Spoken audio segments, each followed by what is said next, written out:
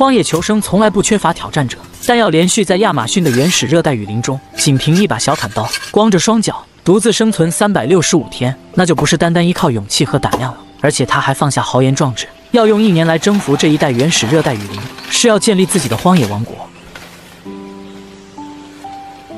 海哥正在疯狂撸着什么，脖子通红，青筋暴起，面部表情咬牙切齿，就这样用2根竹片疯狂的前后摩擦，究竟能不能获得火源呢？接下来我们就跟随着镜头，共同见证海哥在雨林中的每一天。这是他来到丛林中的第一天，只携带了一把刀具，并且赤脚上阵。在前往选取搭建住所的途中，他发现了这种可以吃的天然草根，尝一尝味道还不错，随手砍断旁边的藤条，超多的纯净淡水一饮而尽。眼前的这一块空地非常适合，挖开了一个小洞，初步判断这里的地质条件完全可以搭建一个临时庇护所。而就在附近，也发现了一处从山顶流下来的山泉，清凉解渴，可以直接饮用。就在熟悉周围环境的时候，又发现了这种已经成熟的野果，在必要的时候可以用来充饥。海哥决定带上几颗。天色渐晚，野外生存的首要法则就是要取得明火。惊人的昼夜温差以及大型猛兽出没，都不得不催促着海哥赶紧行动。他找到了被山洪冲下来的枯竹，截取了几段带回了营地。首先需要制作4根竹钉，找一处便于固定和操作的平台，这是能否取得明火的第一步。这根生长在地面的巨大树根正合适，削平表面，将竹片用竹钉2头固定。锋利的刀子从竹片表面刮取足够多的竹丝，将其充当火绒，再削好2根竹片，将火绒夹在竹片中间。最为考验耐力的时候到了，把夹着火绒的竹片放在固定好的装置上，快速地进行来回摩擦，使其产生足够的热量或者火星，从而点燃火绒。在考验海哥臂力的同时，也同样在考验着他的精神与耐力。单身多年的海哥，手速摩擦的速度确实够快。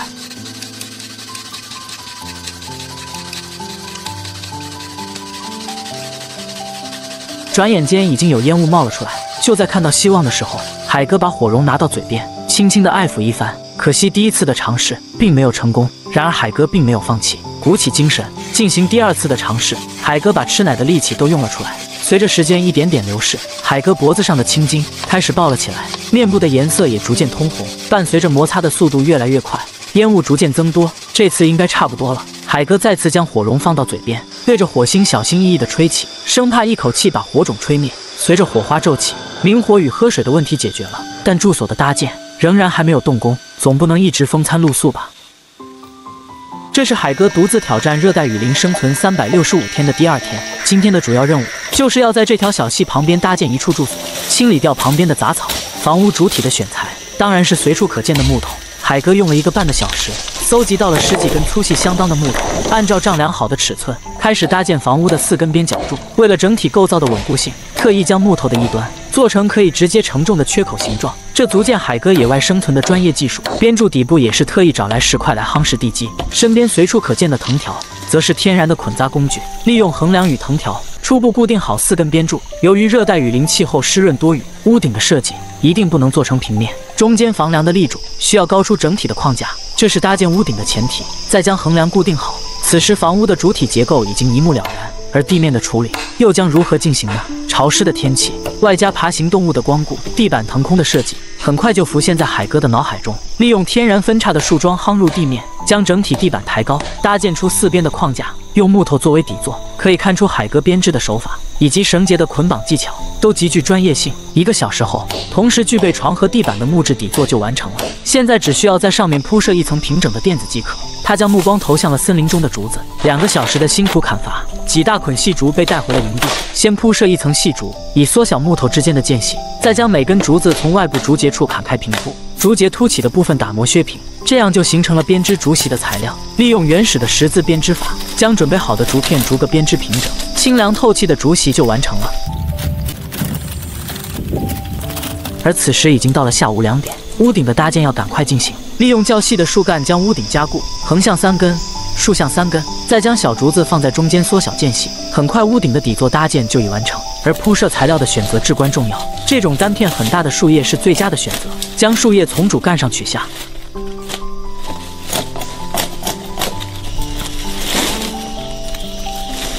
，1个多小时的搜集，几大捆巨型树叶被丢在刚刚制作好的竹席上，想让屋顶的防水性提升，就需要将这些树叶进行紧密的编制。海哥利用劈开的3块竹片与整理好的巨型树叶相互交叉固定好，这样可以一次性制作出面积较大的挡板。将这些编制好的挡板井然有序逐层铺设在屋顶上，而顶部最高的位置则需要用单独的挡板从中间往两边按压下去，接着用削尖的木棍从中间穿过充当固定作用，最后用2个长木与其交叉固定两边，以防止大风将屋顶掀飞。而屋檐的美化只需用刀处理平整就可以了。剩下的树叶海哥并没有丢弃，接下来的工作又会是什么呢？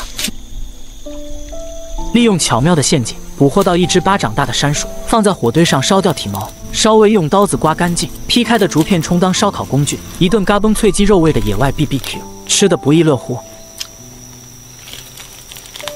这是海哥荒野求生的第3天了，清晨的太阳照射着还未搭建好的野外住所，海哥决定利用1个上午的时间将4边的墙壁搭建完成，依然是利用10字编织法，将竹片编制在原先的屋架之中，正反面的间隔摆放，使得房屋的整体感觉并不会显得那么的单一。眼看已经到了中午，该去找点吃的了。森林中这种粗细合适的小树最适合用来制作天然的陷阱。海哥来到一处岩壁旁，这是啮齿性动物最爱的高速公路，将小树的一头切割平整，抵住岩壁不留空隙，再将一根短的木棍夯实在地面之上形成底座，把另外一根带插的木棍紧贴树干夯入地下，以此来死死地卡住树干，再用4根小的木棍固定住岩壁那头，用藤条捆扎结实，使得树干不会左右摇摆。制作2根木片，一根表面完全削平，另一根特意留出用于支撑的缺口，再找来一根小树枝切出倒钩充当触发器，把树枝另一端高高的抬起固定，将木片贴合在一起，缺口的一端置于下方，抬起树干掐在木片之上，底部用小木棍抵在木片的缺口上。如果有爬行动物从这个陷阱上通过，只要稍微的触碰到小木棍，陷阱犹如铡刀一样，就会瞬间砸下来，使得猎物绝无逃跑的可能。测试完成后，还要将周围的环境还原，避免引起猎物的警觉。海哥又利用了同样的方法，在另一处也设置了一模一样的机关，接下来就交给时间了。在等待的过程中，海哥并没有闲着，他又制作了金莲同学的同款窗户，简洁大方，开窗只需用木棍抵住即可。有了窗户又怎么能没有门呢？1个小时的心灵手巧，漂亮的大门就大功告成。将竹门安装好之后，为了再次提升住所的档次，海哥用了4根原木制作出简易的楼梯，真是技多不压身，艺高人灵活呢。午睡过后，海哥伸了伸懒腰，该去看一下陷阱有没有收获了。果然功夫不负有心人，陷阱被触发了，一只巴掌大的山鼠被死死地压住，显然早已断气。海哥取出后又再次布置好陷阱，而另外一个陷阱却纹丝未动。回到营地后，海哥依然利用竹丝摩擦的方法点燃了火堆，将山鼠放在火堆上烧光体毛，处理完内脏后，将山鼠夹在竹片中间，放在火堆旁继续烘烤。不一会功夫，外焦里嫩的野山鼠就飘香四溢，妥妥的嘎嘣脆。至于有没有鸡肉味，小编就不得而知了，因为我还没有胆量品尝这样的山珍野味。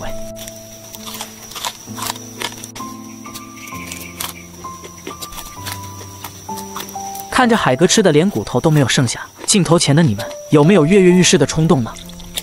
这是我见过最硬核的捕猎方式。海哥为了填饱肚子，不惜拦腰截断河流强行改道，只为了抓上几条小鱼塞牙缝。难道是因为没有手机的日子特别无聊，而特意采取这种方式来消遣吗？这是海哥雨林求生的第4天，一大早看着屋前空旷的小路，心中顿感不适，于是找来了一些石头，为自己简单的修建了一条高速公路，还要踩上几下看看脚感如何。该决定今天要吃什么了。接着他来到雨林中，随便找了一个地方就抓到好几条蚯蚓，又从一棵百年大树上扯下一根很细的藤条，经过简单的处理，藤条被做成了鱼线。海哥这是要钓鱼吗？将蚯蚓一条一条的贯穿在藤条上，形成了一个蚯蚓项圈，又将其固定在树枝上，一根简易的鱼竿就做好了。但是这真的能钓到鱼吗？海哥来到了溪流旁边，水流湍急的地方，鱼儿一般都会隐藏在石缝之间。他想利用蚯蚓的味道将鱼儿引诱出来，但连续更换了好多个地方以后，连鱼毛的影子都没有看到。果然没有鱼钩是很难钓鱼的，海哥果断放弃了。郁闷的心情来到另一条溪流旁，他若有所思，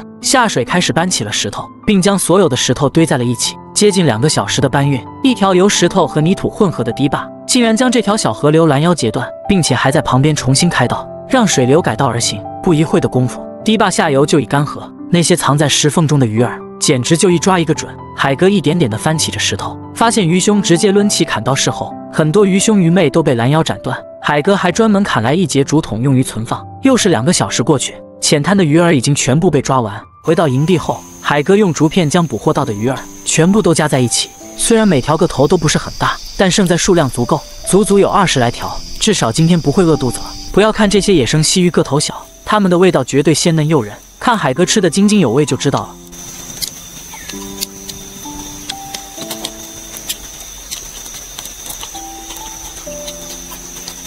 不到一会儿功夫，2大串的烤鱼就干没了。海哥还依依不舍地将粘在竹签上的鱼肉也啃了一遍，似乎真的意犹未尽呢。吃饱喝足之后，就是坐在别墅前发发呆。虽然条件简陋，但是雨林小王子的称呼不是白叫的。一向爱干净的海哥，在睡前必须要清洗干净，整理一下仪表仪容方可入睡。正所谓爱美之心，人皆有之嘛。然而明天又将如何度过呢？当一个人连续在荒野生存了5天，在缺乏与人交流和食物短缺的情况之下，人的精神状态和思想情绪究竟会变成什么样呢？不想去做太多的事情，就连寻找食物的问题都不想耗费过多的精力去解决，只是随便找了一根芭蕉树心充饥，就草草了事了吗？这是海哥在原始雨林生存的第5天，清晨的阳光一如既往地温暖着雨林万物。海哥准备建造一个简易的棚子，来存储干燥的柴火。在这样多变的雨林气候中，如果没有火，一切都会变得困难重重。用4根木棍搭建了整体的框架，并将屋顶做成前高后低的斜面，这样有利于雨水的滑落。再找来足够多且宽大的树叶编织成块状，紧密地捆绑在屋顶之上，前后2侧需要捆绑上足够结实的横梁，用来将收集到的干柴腾空于潮湿的地面。该去寻找用于燃烧的木头，这种已经枯死的大树无疑是最好的燃烧材料。经过了漫长的4个小时寻找和搜集，终于攒够了3天的用量。海哥实在是太疲惫了，由于持续的营养缺失，很明显的看出整个人的疲态，体重也在逐渐下降。今天他不想再费力气去狩猎食物了，随便来到一处灌木丛中，发现一棵外表已经枯死的芭蕉树，截取了树干到树根的中间部分，一层一层的剥掉外皮。没想到树心还是如此的白嫩多汁。来到小溪旁，盘坐在溪水中的石块上，海哥可能真的是太累了，一顿简餐整整吃了40分钟，饥饿让芭蕉树心也变得如此美味。吃完之后，还将残留的部分整理包裹了起来，丢在了别处。回到住所，时间来到了下午4点多，海哥早早就进入了小屋，关上房门。如果这样的精神状态持续下去，是无法在原始雨林中生存更长时间的。海哥会做出调整与改变吗？如果你也拿着这样半截的竹片，在原始雨林中，你能用它做什么？挖土还是顺手扔掉？然而它却大有用处。这是海哥热带雨林生存的第6天，做完早操，活动完筋骨，屋前的海哥正拿着一截竹片看得出神。他先利用刀子将竹片一点一点地进行分割，最后得到很多细致的薄片。海哥准备为自己编织一个用于装载的道具，因为他要运送泥土来为自己搭建一个灶台。3根竹片踩在脚下，利用十字编织法，1个小时的心灵手巧之后，一块正方形的竹垫就做好了。再做好2个竹圈，较大的竹圈放在竹垫上，将竹垫向下按压，形成凹凸的形状。这时把较小的竹圈放入内部，2个竹圈恰好可以将竹垫卡住，再一点点地将4周固定好，去掉多余的部分。一个精致的手工竹烧机就做好了。海哥来到一处岩石边，底部是山上被雨水冲刷下来沉积的泥土，粘性比一般土壤要好一些。海哥来来回回运送了好几次，用溪水将土壤合成软硬适中的稀泥后，开始一层一层的往上搭建。经过2个小时的辛苦工作，一个外表光亮的灶台已经完成，在内部放入点燃的木材，进行烧制定型。然而结果却让海哥很失望，由于土壤的粘性度不够，烧制好的灶台一捏就碎。他不得不继续前往森林中寻找散落于地面的果实进行冲击。经过一番的搜寻，终于凑齐了一小包。在返回的途中，海哥顺手带回了一捆柴火，来到溪流旁，将野果的外皮清洗掉，只留下内在的果核，类似于白果一样。将果核放在炭灰中烘烤，剥掉坚硬外壳之后，就可以放心的食用了。虽然数量很少，但至少可以补充一点身体所需的能量。屋外的灶台搭建失败，但屋内可以做一个简易的炉灶。海哥拿着竹烧机，在干枯河道找来一些相对平整的石头，将它们围成一个圈，底部铺上芭蕉叶，然后再盖上厚厚的泥土，这样就可以升起篝火取暖和烹饪了。为了减少能量过多的消耗，海哥又提前进入了梦想。连续长时间的荒野求生，可真不是一般人能够顺利完成的。下期将上演人蛇大战，究竟海哥会提前退出荒野，还是重拾信心一战到底呢？手持小砍刀，赤着双脚，独自一人闯荡亚马逊热带雨林365天，不但利用雨林的有限资源制作出古代弓箭，为了自身的安全和狩猎，更是亲手制作出中国古代战场上最恐怖的兵器。换作是你，能否制作出来呢？即便拥有了强而有力的武器，你又能够坚持多久？当你在荒野生存第7天的时候，遇到这样一条2米多长、黑底白花、头部和尾巴都是红色的毒蛇，你是抓还是不抓？会不会两眼冒着绿光，想要来上一顿小烧烤？在解决了火源和住所以后，唯一想的就是如何填补自己的肚子。一条头部发红、颜色鲜艳的毒蛇突然出现在海哥面前，超过2米的长度。海哥毫不犹豫上前一把抓住蛇头，这可是一顿丰盛的大餐，放在镜头前向大家展示，仿佛就是在炫耀。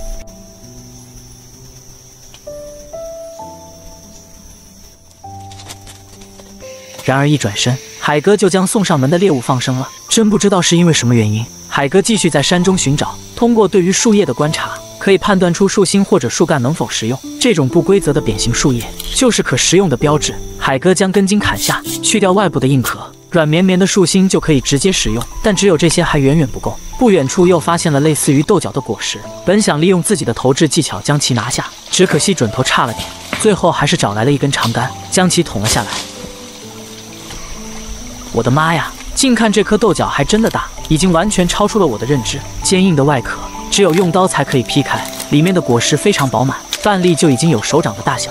海哥将外壳全部扒开，可惜果实已经完全的老化，不能再食用了。一顿丰盛的美食再次落空，没有太好的选择，今天只能继续吃树心了。来到一棵棕榈树下，经过半个小时的折腾，才将树根砍断，将外边的树皮全部切割干净，只留下内在的雪白枝干，这些可以直接进行食用。像这样一大根已经足够吃饱了。口渴的海哥来到一棵粗大的芭蕉树边，霍几刀将树干砍断，将留在地面的树头切割完整，一点点的掏空树心，不一会的功夫就会产出足够的淡水。海哥用树叶当作杯子，美美的喝上几大口。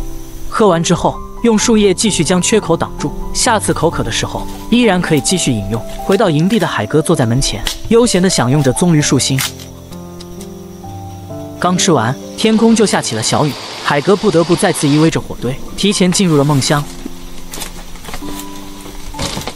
一人单挑原始热带雨林3天，饿了9顿，然而今天却喝上了一顿鲜美的鱼汤，吃上一顿野生的炖鲶鱼。这来之不易的一顿美餐，完全是因为砍了一捆竹子。这是海哥热带雨林生存挑战的第8天，已经连续啃了好几天不同的树心了。今天必须要补充一些蛋白质。海哥一大早便去丛林深处寻找食物，这种散落于地面的红色野果可以提供人体所需的维生素。海哥捡起几颗，用衣服擦了几下，就直接吃了起来。能看出来味道还很不错，并且附近还有很多，不过并不能长期以此来充饥。海哥继续进发，来到几根竹子前，他要做2个可以抓鱼的鱼笼，挑选了几根粗壮的竹子，将其砍成了一捆。回到营地，坐在溪流边，将竹子一点点分解成细长的竹片，而分解完的竹片还需要一根一根的清理掉表面的毛刺，否则编织的时候很容易刺伤手部。一切准备就绪，首先需要编织竹篓的底座，取出3根横向摆放，竖向2根交叉衔接，再从中间的位置折弯，接着再穿插回横向的竹片之中，这样就不需要任何的捆扎，就可以使竹片变得非常牢固。用同样的方法编织出3个，然后组合衔接在一起，就形成了自带缺口的底座。至于缺口的设计是否多余，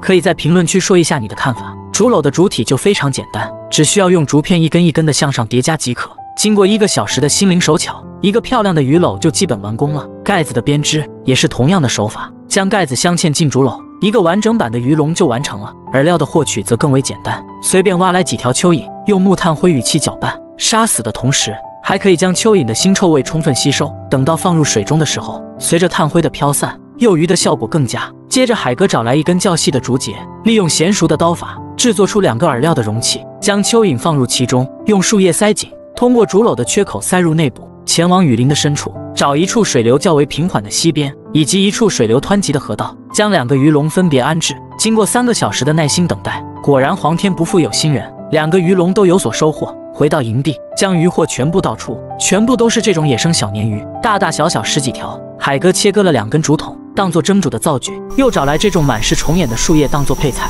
鲶鱼不需要去掉内脏，放入几条在竹筒之中，再来上几片树叶，接着再放入几条鲶鱼交叉添加，最后用树叶收尾，再加入清甜的山泉水，放在火堆上加热就可以了。由于等待的过程有些无聊，海哥还玩起了打虫子的游戏。经过1个小时的蒸煮，可能存在的寄生虫或者病菌都已被杀死，该享受美味的时刻了。用刀子掀开竹片，先来上一口鲜美的鱼汤，真是美味。接着将整片竹节掀开，鲜嫩美味的鲶鱼尽显眼前，这才是正宗的竹筒鲶鱼，直接用手拿起来就开始狼吞虎咽，真是一点都没剩下，连树叶都全部吃了进去。看着海哥很享受的表情，这是野外求生8天以来第一次切切实实的吃饱了。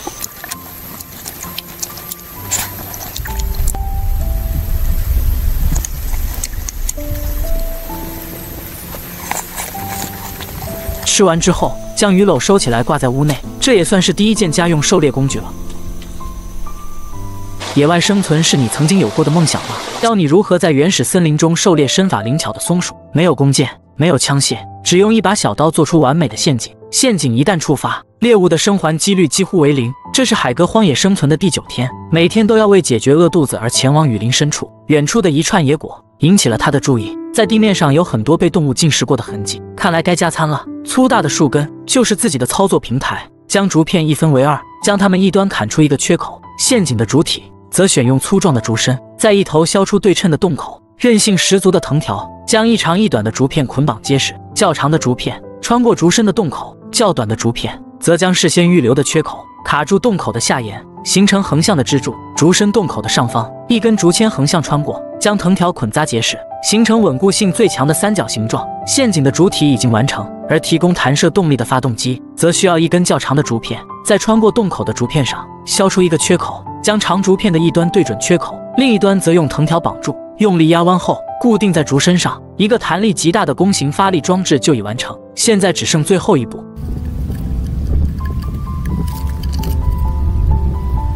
巧妙的设计真是让我佩服得五体投地。只要有猎物通过装置去摘取果实，稍微碰触到的话，机关就会立刻被触发，再快的反应速度也终究无济于事。海哥将陷阱安装在野果旁边，剩下的就是等待。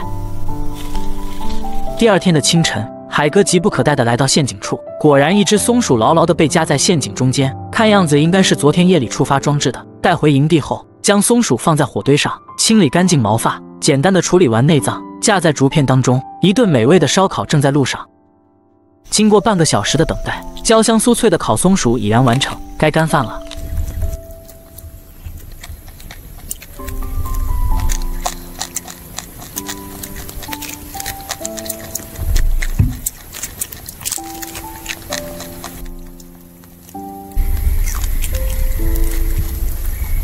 这回真是嘎嘣脆鸡肉味，你要不要尝试做一个这样的装置，用自己家中的鸡测试一下？荒野求生技术第一人，你知道有多牛吗？不但挑战原始森林生存365天，而且仅用了1天时间，不使用任何现代工具的辅助下，制作了中国的古代弓箭。你看完也会为之惊叹。第10天的清晨，海哥前往丛林的深处，一处高坡的顶部，有自己需要的材料，光着脚爬上去，也依然如履平地。砍下一根芦苇，硕大的芦叶才是此行的目标，并不是用它来包粽子，那究竟有何妙用呢？回营地的途中，一根倾倒的小树正好可以作为弓箭的主体材料，截取最为粗壮的部分，这个长度刚刚好，砍掉接近1半的部分，韧性也刚好达到要求。经过细致的打磨，中间宽，两边窄，完全根据弓箭的制作工艺进行。想要作为强而有力的弓臂，还需要进行烘干，蒸发掉树干内多余的水分，从而提升韧性。弓弦的选择尤为重要。海哥去往丛林深处寻找材料。这棵10多岁的树，它的树皮看上去还不错，树皮经过处理，可以成为极度结实的材料。可惜经过仔细的确认后，这棵树的树皮还远远没有达到要求。而这一棵50年树龄的大树，则成为了第2个目标。手起刀落，一根1米多长的树皮被完整扒下，韧性不错。随着最后一刀的落下，一整棵树的树皮已经采掘完毕。但是海哥所需要的材料却是表皮衣里的中间部分。经过简单的处理后，这些足够使用。回到火堆旁，将树皮一根一根扯成丝状，整理好后放在火堆上方，同样进行蒸发水分的处理。这也就是我们常见的麻绳了，10几根一组，按在大腿上用力的向下搓。半个小时后，一根韧性十足的弓弦就已完成。将弓臂的2端切割出缺口，这是弓弦固定的地方。绑制固定的手法，海哥已掌握的近乎完美。将弓臂用力的压弯，另外一端固定好后，一件完美的中国古代弓箭已然拿在了海哥的手中，只剩下箭杆的制作了。想要比直切有穿透力，竹子再合适不过了。经过仔细的分解，10几根长度相同的竹签已经制作完毕。将一头削尖，周身打磨成圆，放在火堆上去掉水分。而箭羽的制作就用到了芦叶，将已经烤干的芦叶夹在箭杆的尾部形成交叉，每一根箭羽在经过裁剪使其形成破风的形状。用剩下的麻绳将尾端捆扎结实，将箭全部放于竹筒之中，捆绑在腰间。接下来就要测试弓箭的威力了。将树叶固定在芭蕉树上，20多米的距离，海哥拉弓就射，10几次的不断射击，树叶纹丝未动。虽然准头差了点，但是可以看出弓箭的威力很足，有几根已经完全穿透了芭蕉树干。有了这样一件武器傍身，在雨林中继续生存，海哥又多了一份底气。原始热带雨林求生牛人徒手打造了一把中国古代最强兵器弩弓，依靠的仅仅是一把小砍刀。这样的荒野求生技能，真让人佩服得五体投地。原始雨林生存挑战的第11天，这是海哥做完弓箭以后大胆萌生的第2个想法。再制作一个准度和强度更高的强弩，2根粗细正好的树干是海哥精心挑选的，这是打造弩臂和弩弓的绝佳材料。用刀将整根树干劈成长条形木方，利用炭灰在表面标注出弩臂的大致形状，根据线条的走向一点点的修整，直到大体成型。想要强度更高更硬，还需要放在火堆上烘干，蒸发掉多余的水分，使得整体不会变形。另外一根树干则用来制作弩弓，因为要去掉的部分太多，海哥整整花了1个半小时才制作出2头稍窄、中间略宽的雏形，同样放在火堆上方烘干水分。而等待的同时，海哥又制作了一块圆形的粘土，中间用树枝穿过，放在炭火中烧制。这究竟有何用处呢？经过4个小时的烟熏火燎，木条中的水分已经完全蒸发，需要对弩臂做进一步的处理，将烤黑的外皮削除干净，整体的形状再做完美的修整。放在石块上打磨则是最好的方式。一块已经烧制很久的青木石，在进行打磨的时候会节省很多的力气，不一会的功夫就已打造成型。一个带有尖头的3角石块，海哥将一根较细的树枝穿在刚刚烧制好的泥块中，原来是制作打孔的工具。将打磨好的3角石块绑在一头，一个手工的打孔工具就完成了。之前做弓箭剩下的麻绳是制作弓弦的最好选择，利用交叉旋转的手法，将一根根细细的麻绳编织成为承受力达到300斤以上的长绳。接下来就要在弩臂上进行打孔。海哥画好大致的形状和大小，利用制作好的手工打孔器，不停地在标记处打磨，这需要足够的耐心和臂力。将弩弓镶嵌在孔洞中，再经过细微的调整和加固，一个强弩的主体已经成型。而放箭的位置还需要开凿出一条笔直的凹槽，保证箭的稳定性和射出方向的准确性。在适当的位置还需要再开凿一个凹槽，用于弓弦拉满后放置固定的地方。弩机的制作，海哥选用材质较轻的竹子，在弩臂和弩机各开凿出一个小孔，同样是利用竹子制作出1枚竹钉用于固定。经过整整1天的努力，中国古代战场上最恐怖的兵器弩弓已经拿在了海哥的手中，非常完美。接下来就是测试它的威力和准度了。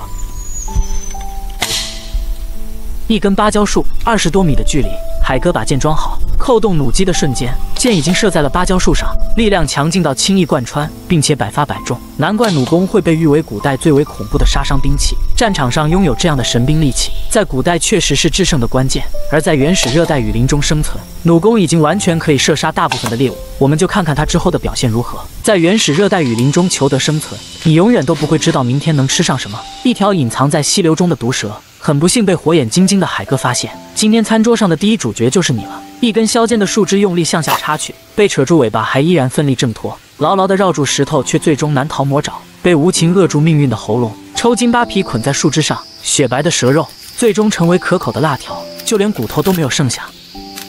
40只身姿肥嫩的爆浆幼虫，一块溪流中的青石板，牛马不相及的2样东西，竟然能在原始雨林中碰撞出如此美味的豪华大餐。24小时不会间断的露天淋浴房，压根不需要考虑水费有多贵，它并不能生产水，只是大自然的搬运工，利用竹筒将山泉引下，制作一个63孔的超大淋浴头，享受清凉方便的露天浴，一边洗澡一边欣赏美丽的雨林景色。在享受大自然的同时，也遭受各种神秘动物的窥视，不但能让自己身体得到放松，衣服的冲洗也能够更加的方便。用弩弓在原始森林中打猎，究竟会不会有收获？它真能像古代说的这么厉害吗？一只野鸡突然遭受距离5米的射击，不顾一切地钻入树林追打；一只水老鼠同样遭受距离3米的射击，一击毙命。体型硕大肥美，一条盘在树顶的毒蛇，距离10米的攻击范围，却不停地狂砍树干，究竟会有怎样的收获？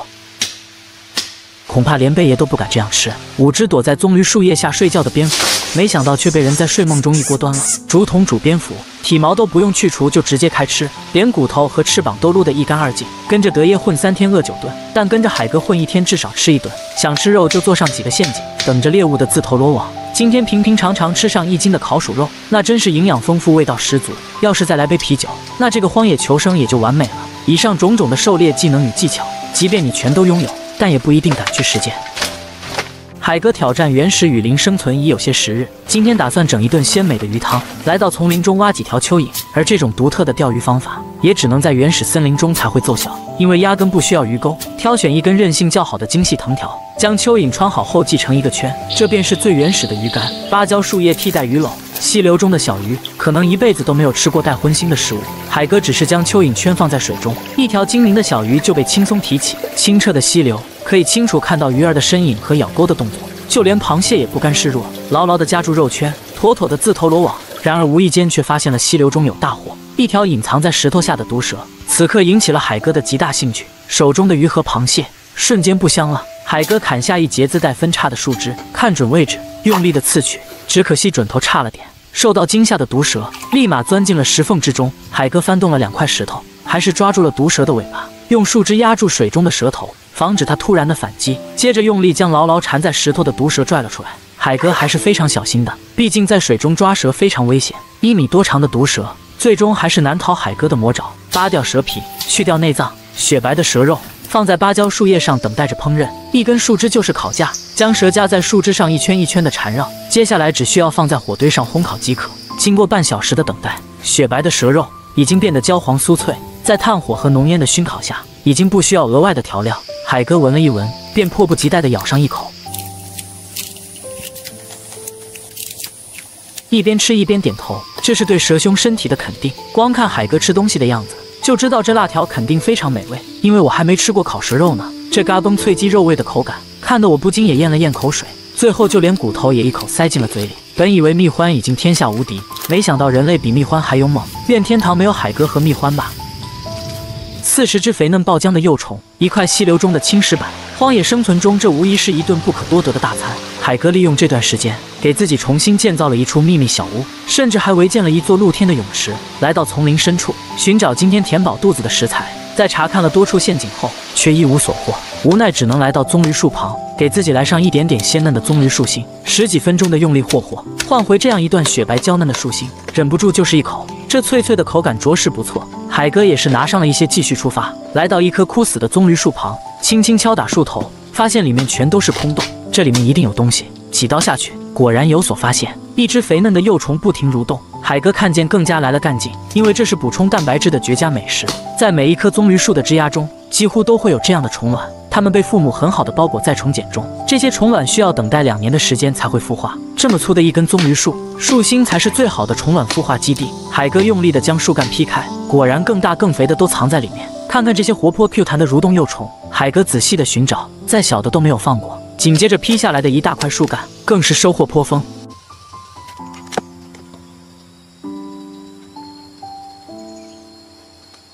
很快就一扫而光，海哥也是心满意足地离开此地。究竟要如何烹饪这一顿野味呢？海哥似乎早已想好了。一块结实的青石板得到了赏识，来到溪流旁，将所有的幼虫都放在水中，简单的清洗干净还是必要的。搭好火堆，放上石板，青石板很快就发烫。利用烤肉的相同手法，将幼虫一个一个的放在石板上煎炸。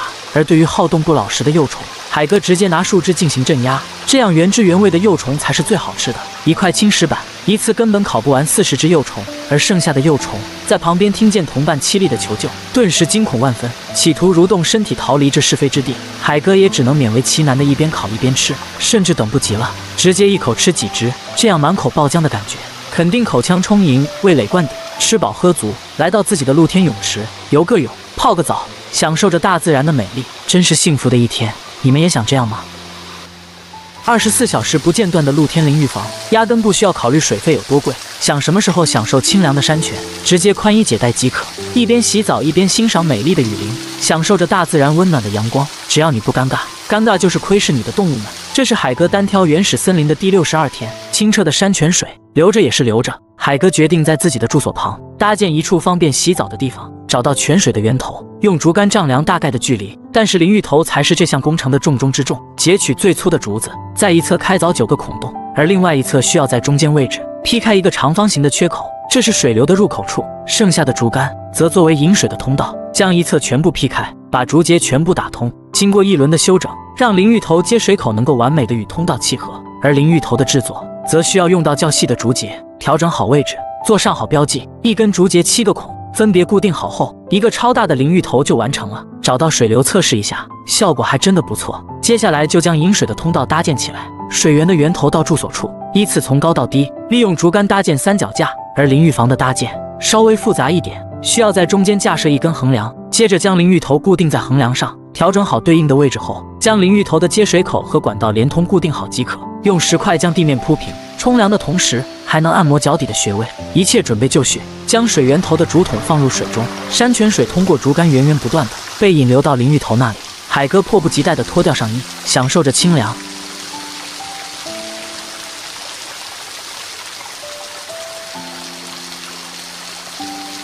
洗完澡还可以将衣服清洗干净，真是一举多得。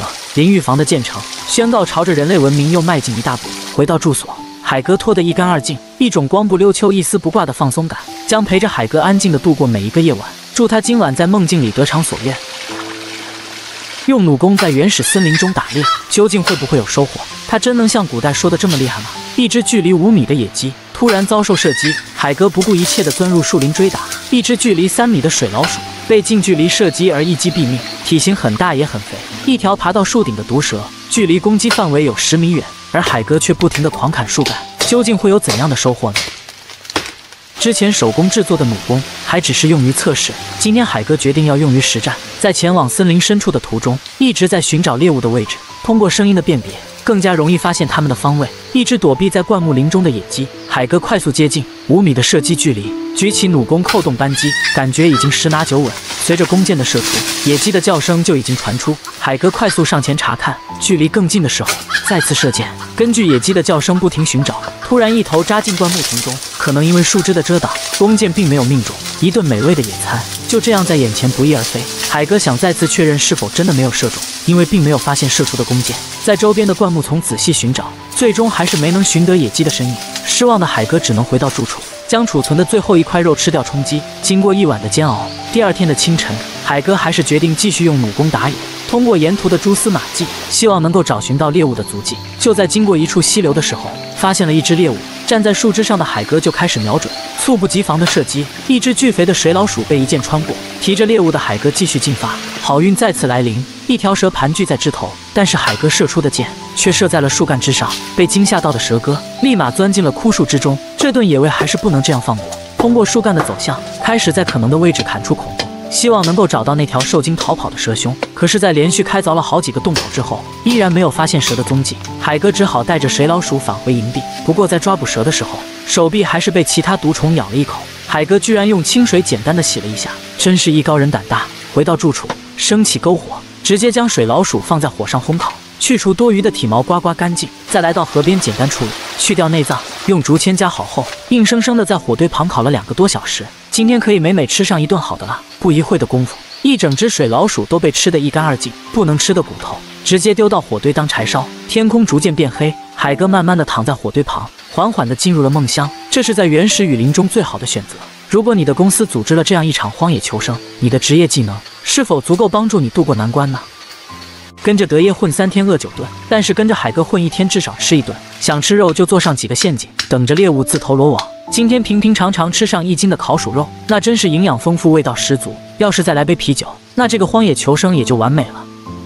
今天海哥还是和往常一样，一大早就去雨林深处寻找可以捕获的猎物。经过一番的勘察，在一处岩壁下发现了老鼠外出觅食的过道，这可是一个非常好的机会。几根树枝经过简单的拼凑和搭建，一个自动触发捕鼠装置就完成了。为了提高捕猎的成功率，又在别的地方分别设置了2处陷阱。一个午觉的时间，说不定就会有收获。果然上天都会给努力的人降下好运。第一个陷阱，一只3两重的山鼠躺在了陷阱下，取出后再次将陷阱重新弄好，重复的利用可以保证山鼠肉的充足。然而第2个陷阱却没有任何收获。海哥测试了一下，依然是可以触发机关的，看来陷阱并没有损坏。再去第3个陷阱看看吧。果然也有了收获，并且比第1个山鼠更大更肥。该返回营地做饭了。然而惊喜总是在不经意间降临。第1个陷阱刚刚被触发，一只鲜活乱蹦的小山鼠被压住了尾巴。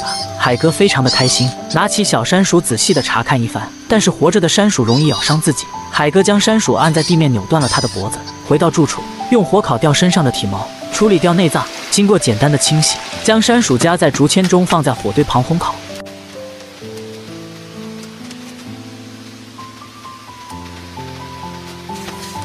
干饭的时间到了，感觉比烤鱿鱼要香多了。只吃4条腿就已经吃得津津有味了，而身体部分呢，必须要大口啃咬，才有荒野求生的感觉，吃得饱饱的，再美美的睡上一觉，这个野外生存也是没水了，只能用2个字来形容：惬意。天不怕地不怕，拿着砍刀它最大。独闯原始雨林生存365天，每天都过得相当滋润。吃毒蛇尖幼虫这都不算什么，煮蝙蝠烤青蛙也不在话下，就连200多只的昆虫都一串到底，乐此不疲。海哥究竟来雨林求生的，还是来荒野大餐的？恐怕贝爷都不敢这样吃。5只躲在棕榈树叶下睡觉的蝙蝠，没想到却被人在睡梦中一锅端了。竹筒煮蝙蝠，体毛都不去除就直接开吃，连翅膀都啃得一干二净，这才叫渣都不剩。今天是海哥单挑原始雨林的第65天，背上心爱的小竹篓，带上偏爱的大砍刀，一路向丛林深处进发，四处寻找成为今天餐桌上的第一主角。雌雄不论，海哥路过一片棕榈树叶时，发现今天又受到了老天爷的眷顾。5只夜间外出捕猎没能及时返回老巢的蝙蝠，正倒挂在棕榈叶上憨憨大睡。海哥小心翼翼地靠近，举起木棍猛然地向下砸去。可怜还在做春秋大梦的蝙蝠，还没来得及谈一下潜规则，就这样当选了第一主角，被一锅端了。好像还有严重的起床气，不停发出凄厉的叫声，仿佛在细说海哥不讲武德。返回的途中，顺手采集了2片芭蕉叶，来到自制的自来水管旁，仔细检查蝙蝠身上每一寸肌肤，看其是否有寄生虫的光顾，简单随意的冲洗一下。好的食材往往只需要最简单的烹饪方式，1根竹筒，5只蝙蝠，完美搭配，放在火堆上简简单单煮上30分钟，真正的雨林野味就大功告成。一个接一个顺势倒在芭蕉叶上面，最后检查一下竹筒里面是否还有残留的肉块，毕竟浪费食物是可耻的。由于刚出锅太烫，只能先揪出内脏尝尝咸淡。翅膀满满的胶原蛋白，海哥一点都没有放过，直到只剩下翅膀的骨架，而身体的部分必须大口啃吃，方的求生精髓，仿佛吃的比烤乳鸽都要香。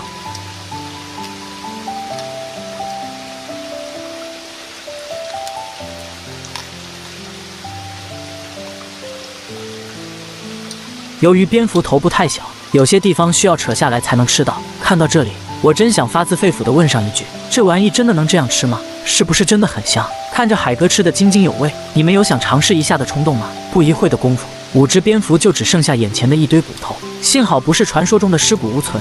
收拾餐桌，然后随手一丢，吃完了蝙蝠肉，美美的喝上一口蝙蝠汤，这才叫人间美味，不能浪费。不得不说，海哥你可真是个狠人。一串香喷喷的烤青蛙，不需要去掉外皮和内脏，直接送进嘴巴一啃为快。要是给德爷贝爷看见，这不给他们馋得直跺脚。不要看这些小家伙被烤得焦黑，但是从海哥享受的表情来看，味道一定非常不错，至少解决了一顿温饱问题。然而他们又是如何给捕捉到的？因为这种跳跃性极强的小家伙是出了名的蛙跳高手，灵敏得很。今天是海哥独闯原始雨林的第70天，前些天刚吃完水煮蝙蝠，今天嘴巴又馋得不要不要的，一大早就来到丛林深处，开始寻找今天的倒霉蛋。雨林中的青蛙极具鲜嫩可口，不过想抓住这些活泼的小家伙，在外行人来看是非常困难的，但对于雨林小王子海哥来说还是非常简单，只需要在地面挖出半米左右的深坑，在边缘用石头垒砌起来即可。海哥一共挖了4处这样的陷阱，稍微整理好边缘，剩下就是等待青蛙的自投罗网。经过1晚的等待，时间差不多了，简单的洗漱后，海哥立马前往陷阱处查看成果。可惜第1个陷阱没有任何收获，第2个陷阱经过仔细的寻找，一共收获了4只，而第3个陷阱也有不错的收获。这难道就是井底之蛙的最好体现吗？将青蛙进行简单的冲洗，海哥看了看，觉得没有必要去掉内脏和外皮，还是非常干净的。也就在清理的同时，还用口哨和枝头上的鸟群进行了简单的情感交流，似乎在说：鸟哥，下一步戏找你当第一主角怎么样？用竹片将青蛙全部夹好，放在火堆旁烘烤，接下来就是等待。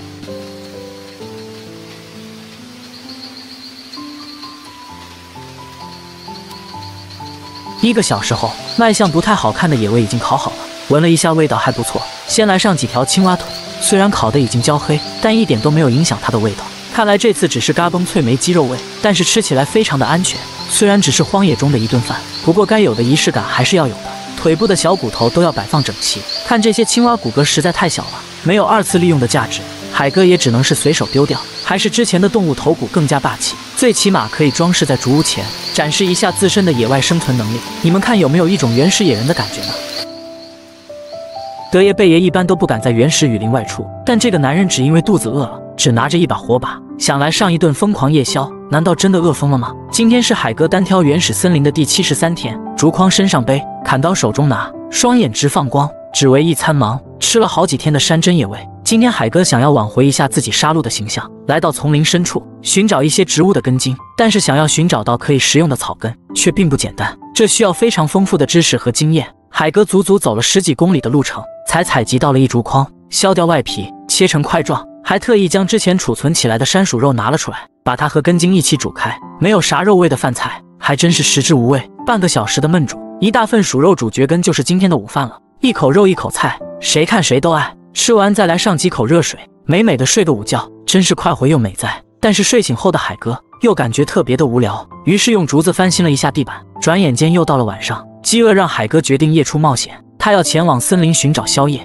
将竹子捆扎成火把，利用巨大的火光，海哥在一处小溪中发现了青蛙，顺手牵羊塞进了裤兜里。因为有巨大火把的威慑，一般大型野兽是不敢靠近的。海哥也是有惊无恐的继续抓捕。然而巨大的火把有好处却也有坏处，原本野鸡经常出没的灌木丛，此刻却没有任何的发现，一定都被火光惊吓逃窜了。回到住处，将刚才抓到的几只青蛙绑在竹片中烘烤起来。2个小时的等待确实物超所值，烤好的青蛙飘香四溢，海哥也是迫不及待，在篝火的照亮下，一边吃一边欣赏。即使摄像机开启夜视功能，依然能够看出青蛙的肥美，把揪下来的肉都往嘴里一块一块的送。这般野味真不是每个人都能享受到。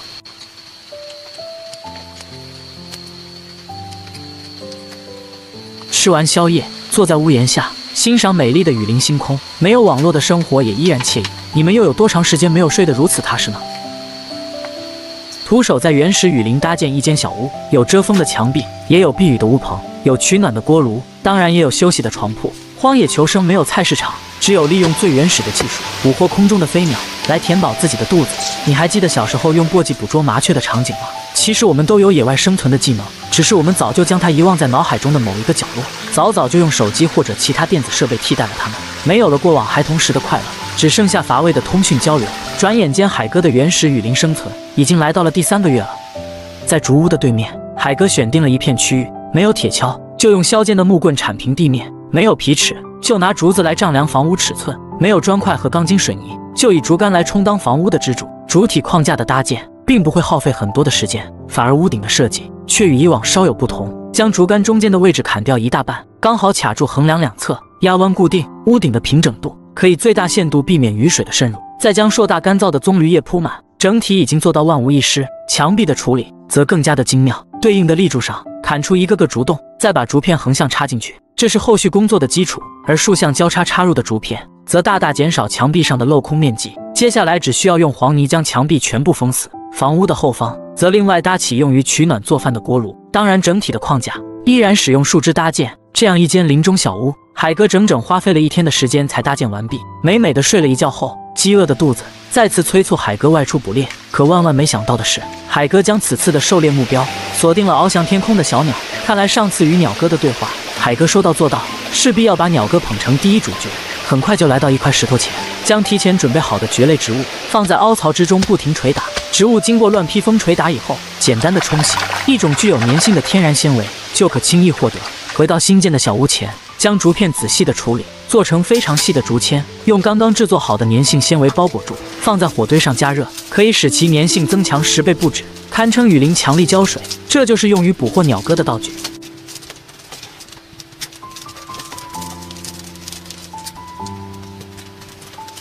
由于是热带雨林，长时间在空中飞行的小鸟总会降落于地面寻找水源，而这种浅水滩是最佳的选择。海哥将裹满胶水的竹签就安置在这里，只要有小鸟降落喝水，哪怕不经意触碰一下，竹签就会牢牢地将其粘住，越是挣扎粘得越紧。经过半天的等待，果然有不错的收获，几乎每一个陷阱里都有3、2只的小鸟被牢牢地粘住在原地。整体下来一共收获了10多只。经过简单的清洗，在火堆旁烤上半个小时，又是一顿香喷喷的野味烧烤。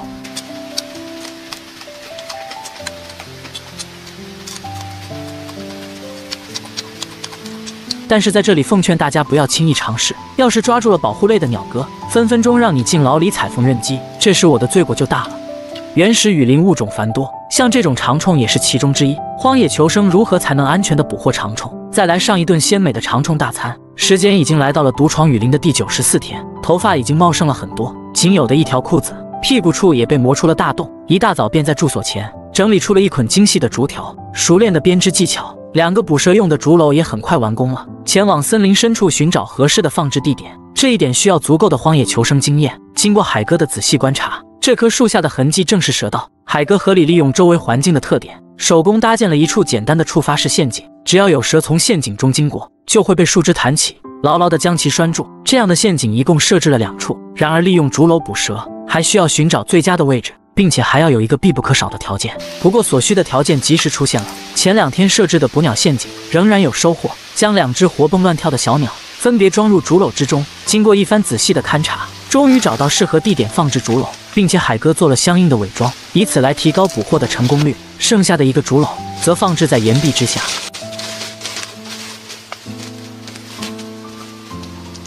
经过1个晚上的等待，海哥带着火源再次前往陷阱处，轻轻地拨开伪装，海哥被吓了一跳，一条1米多长的野蛇已经钻进了竹篓之中，而昨天的小鸟早就被吃得一干二净。第2个陷阱也同样有收获，甚至比第1条的个头还要大。此时海哥也是高兴坏了，用万能的竹签做了个腰带，将2个竹篓挂在腰间。真是不得不佩服海哥的胆量，你就不怕野蛇来一招隔山咬骨吗？继续查看剩下的2处陷阱，看来今天的好运气达到了极致。远远就看见一条1米多长且肚皮泛黄的野蛇被凌空的挂在树枝之上。有人知道这是什么品种的野蛇吗？看来这种触发式的陷阱不但对小型啮齿类的动物有效，同样对冷血动物的蛇类也奏效。这条倒霉蛋就是今天的午餐了。清理干净，去皮切断，放入竹筒，加满山泉，最后放在火堆上烘烤半个小时后，一顿鲜美的蛇肉大餐就大功告成。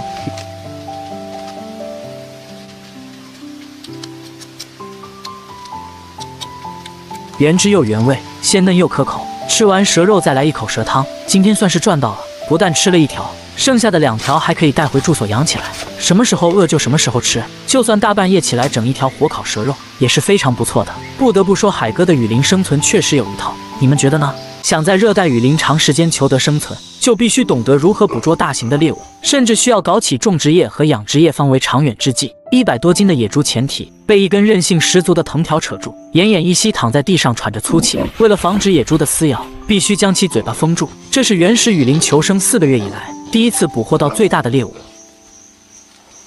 刚下完雨，海哥再次来到丛林深处，在一处3面环石的地势，可以为搭建庇护所提供最小的工程量。用几根竹竿搭建出简易的框架，再铺上几张树叶，生上一堆火，一处临时住所就已完成。该出发去寻找猎物了。刚下完雨的潮湿地面为这次捕猎提供了有用的线索，野猪的蹄印不知不觉留在了地面之中，而且海哥还在一棵树干上发现了野猪身上的毛发。这片区域肯定有野猪出没。极具韧性的野生藤条是制作陷阱的首选材料，这种藤条的承重能力甚至可以达到近1000斤的负荷。将藤条一端用专业的打结手法固定，这样打结的方法绝不会脱落。富有弹性且坚韧的树干固定在树根的侧面，利用树根的稳固性提供了最大的阻力。经过海哥的测试，即使被拉扯至地面也不会轻易蹦断。而整套陷阱最核心的部分则在地面，2根树桩被深深地夯入地上，作为承受树干拉力的阻碍物。前方稍微挖出一小块洼地，为陷阱的触发提供足够的空间。藤条的另一端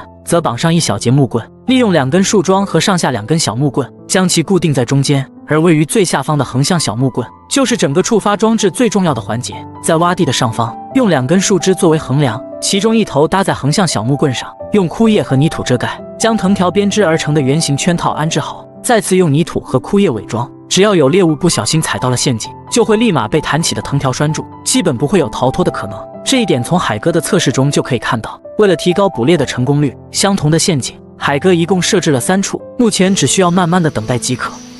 一大早升起篝火的海哥决定前往陷阱处查看成果。前2个陷阱并没有被触发，依然完好无损。然而第3个陷阱却给了海哥最大的惊喜。一只100多斤的野猪正疲惫地躺在地上，它的前蹄被藤条牢牢拴住，贸然的接近。野猪起身奋力反击，海哥为了防止受伤，立马用藤条将野猪的嘴巴捆扎结实。由于野猪实在太重，根本不可能将其扛着走，海哥也只能硬生生把它拖拽前行。这么健硕肥大的野猪，要是运回住所，估计也要下很大的功夫。这样一头庞然大物，换作是你，是选择直接杀掉吃肉，还是圈住饲养呢？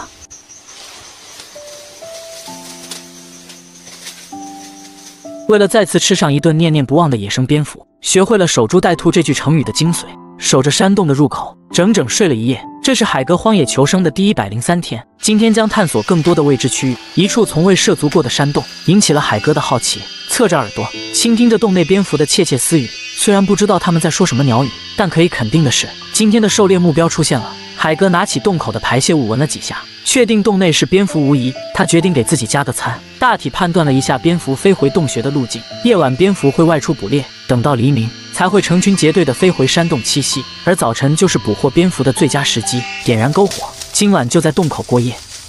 天刚刚亮，等待在洞口的海哥急不可待，用树枝不停地挥舞着，将刚返回洞穴的蝙蝠一个接一个的击落。这招横扫千军的成功率还是很高，虽然只有几根树枝，但是被击落的蝙蝠却不在少数。捡起装在口袋中，这将是今天的丰盛早餐。回到住处，将还在晕头转向的蝙蝠放在石板上，大体数了数，应该也有10多只左右，而且还有几只依然活蹦乱跳。用水清洗掉蝙蝠体毛上的脏东西，开肠破肚，去掉内脏。不过蝙蝠的内脏真的很少，剩下的全都是肉。现在才明白为什么宁愿在外睡了一夜，也要抓住这些黑暗料理了。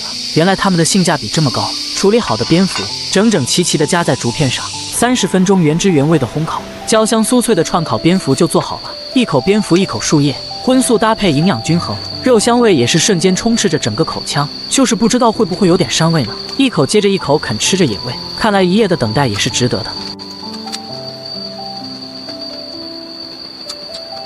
海哥似乎很享受这种无拘又无束的日子，是时候补个回笼觉了。近200多只的昆虫将是今天的午餐，这些也是热带雨林特有的蟋蟀，究竟是如何抓到这么多的呢？这是海哥独闯热带雨林的第104天，重新燃起篝火后，出发丛林深处，继续寻找今天的倒霉蛋。这处岩壁是捕获山鼠的最佳地点，找来设置陷阱所必须的木棍。这套流程海哥再熟悉不过，10几分钟的布置，很快陷阱就已完成。只要有山鼠从底下经过，并且不小心触碰到机关，铡刀般的木棍绝不会让猎物有逃脱的可能。在一棵百年大树附近，海哥又设置了第2套陷阱，这是提升捕猎成功率最好的办法。经过一晚上的等待，2处陷阱却没有任何的收获，难道今天要空军了吗？就在返回的途中，一棵大树引起了海哥的注意，树干内部竟隐藏着很深的洞穴，洞口还有很多昆虫的粪便。已经饿了一天的海哥很是兴奋，用树叶和枯枝堵住洞穴的进出口。海哥准备利用浓烟熏陶法，将躲避在洞穴深处的昆虫给逼出来，不能让明火一直燃烧，这样会把细小的猎物烧成灰烬，而且还会把整棵大树烧死。海哥用巨大的芭蕉叶堵住洞口，使其产生浓浓的烟雾。此时已经有很多昆虫受不了高温的炙烤，纷纷掉落在地上。海哥只好勉为其难的顺手牵羊捡了起来。原来这些是热带雨林特有的蟋蟀，赶紧将大火扑灭。如果继续燃烧下去，洞穴内部的蟋蟀肯定渣都不剩，地上已经有很多都被烤熟了。海哥捡起来吹一吹炭灰，毫不客气就直接放进了嘴里肆意咀嚼，味道还不错。等到整理差不多的时候，近200多只的数量已完全足够一顿晚饭了。回到住处后，简单去掉多余的腿部，3个一组2个一队，放在火堆旁慢慢烘烤。丰富的蛋白质已经让海哥迫不及待了，简单吹掉附着在上面的炭灰，吭哧吭哧一只接着一只，看着比之前吃的虫卵香太多了。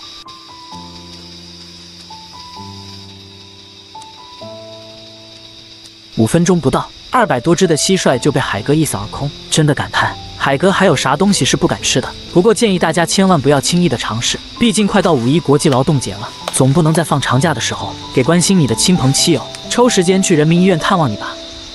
都说跟着德爷混3天饿9顿，可见荒野求生中获取食物的难度有多艰辛。但是海哥却把原始雨林当成了后花园，不但有昆虫烤串，还有正宗生焖野鸡可以吃。现在海哥已经独闯热带雨林有4个多月了，每天就是重复考虑如何捕获猎物。这个地方种种迹象表明有野鸡出没，如果在周边设置陷阱，应该有很大几率可以轻松捕获。海哥在一块石头前，利用旁边的小树做了一个触发式的弹射陷阱，只要有野鸡或者其他小动物踩到了触发机关，绳套就会将其牢牢地拴住。为了保险起见，海哥在周边又设置了相同的陷阱，这是提高成功率最直接的方式。接下来就是漫长的等待。就在返回营地的途中，海哥发现一棵大树的上方有一处虫穴，这种昆虫也在自己的菜谱之中。回到住处后，海哥用干枯的棕榈叶做了一根超长的火把，来到虫穴的下方点燃，在熊熊烈火与浓烟的双重夹击之下，很快将整个虫穴里面的野味一网打尽。而这些掉下来的不知名昆虫，再也很难逃脱海哥的魔爪，这一捧的昆虫也能够混个5成饱。棕榈叶枝干被削成细细的烤切，肥嫩腿长的昆虫被整整齐齐地穿成3串，放在火堆上进行灵魂的烤制。要是有点孜然和辣椒粉撒上去，那味道肯定是 very beautiful。这样的一份昆虫串烧，估计在广州要好几10块呢。经过1晚的等待，该去查看一下昨天设下的陷阱了。果然有收获，第2处的陷阱挂着一只颜色漂亮的野鸡。此时无论鸡哥如何挣扎反抗，很显然都是徒劳。海哥把野鸡解下的同时，估计脑海里就已经想好了要如何烹饪这顿美味大餐。回到了住处，海哥拿起鸡哥左看右看，这只野鸡也实在太瘦了，如果直接用火烤的话，估计也剩不了多少鸡肉，还是清蒸才是最好的选择。找来粗壮的芭蕉树根，经过海哥半个小时的细心雕琢，一个纯手工打造的芭蕉蒸锅就完成了。可能外形不太好看，但不影响它的使用，而且锅盖还有个把手，看得出海哥还是用心的制作。用大火烧掉鸡毛，接着去掉内脏，把整只野鸡都放在芭蕉蒸锅之中，不用额外加水，因为在加热的时候，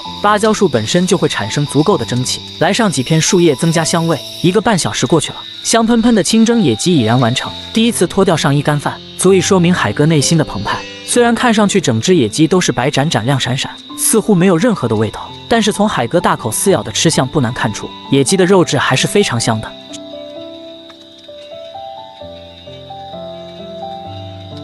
吃饱喝足，穿回上衣，这8块腹肌也间接证明了海哥的荒野求生过得还不错。好了，今天的视频就到这里了，关注我，下一期海哥开始他的种植与圈养，我们就拭目以待吧。